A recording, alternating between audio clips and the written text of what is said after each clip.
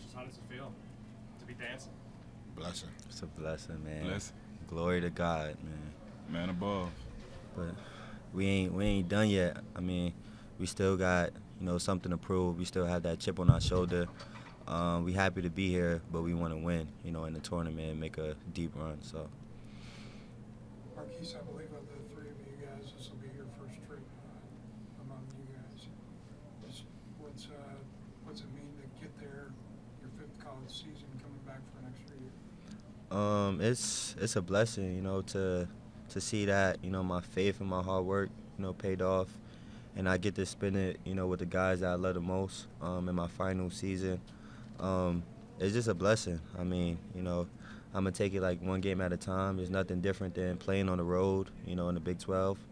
That's how I'm going to handle it and look at it. But, March is different, and I'm just going to embrace it, and have fun, through this whole journey. I guess, Keyontae, for you, of course, Florida, all you've been through, to be one of the leaders on this team and to be a very high seed in your first year here at K-State, just kind of talk to us about your emotions through all of that. Always say thank God just for giving me this opportunity. It means a lot, just knowing all the hard work, everything I've been through, fighting through adversity, and the guys trusting in me, trusting my work, and just trusting in them, telling them my goals, and we all just stood together and just figured it out how to get to the tournament.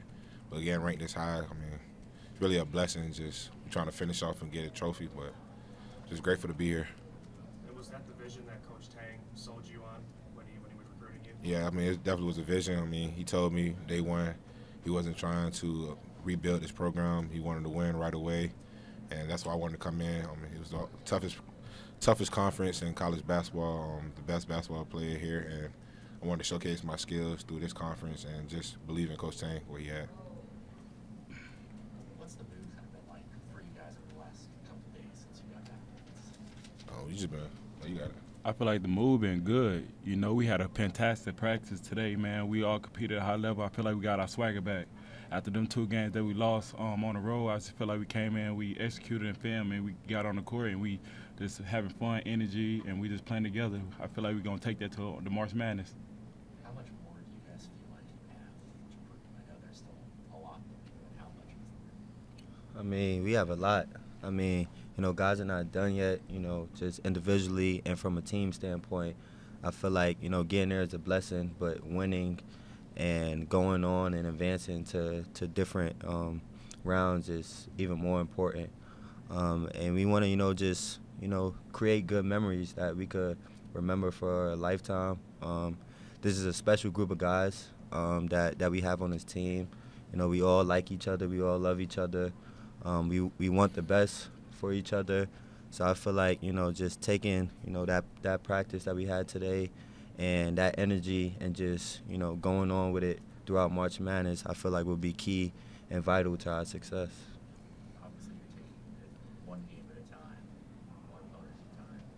If you guys win 2, you'll play at Madison Square Garden, for you especially.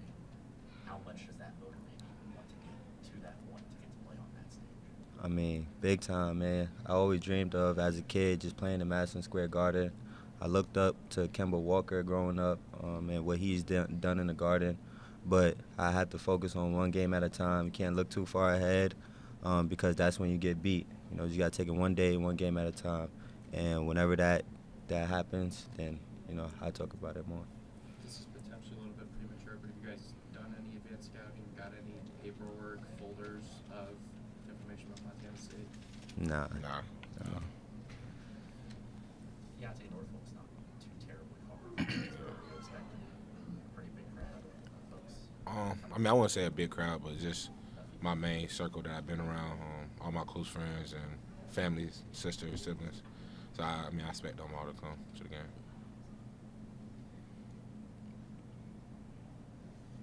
What are you guys going to do right after this?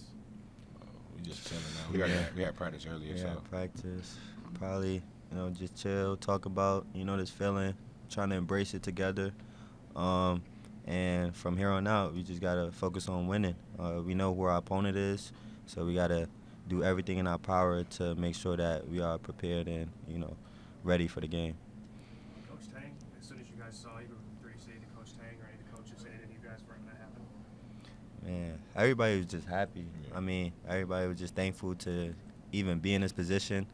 Looking back at, where we started from to now, the coaches, just congratulated us for all our hard work and, just sticking together, man. They just loved us from the very start. So. Did you guys have any idea of where you ended up holding at number 3 as opposed to dropping to 4? Any difference to you guys?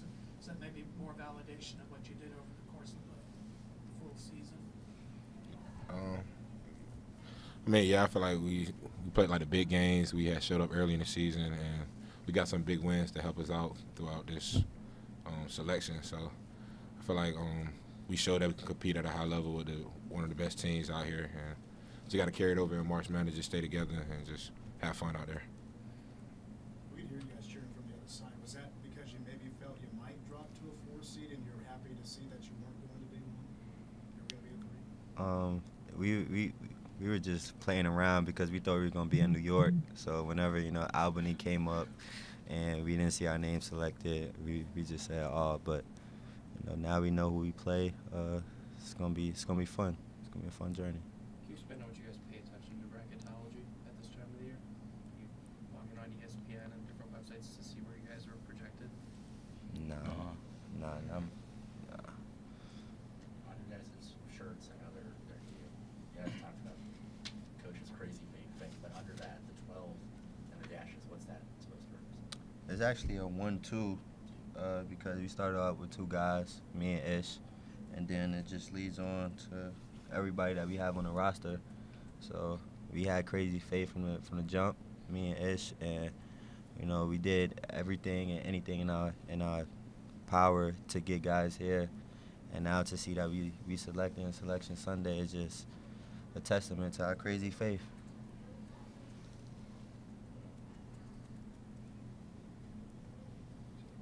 Desi, I think you've got 6 games of experience in the tournament. Is that right? Yes, I made it all the way to the Elite 8.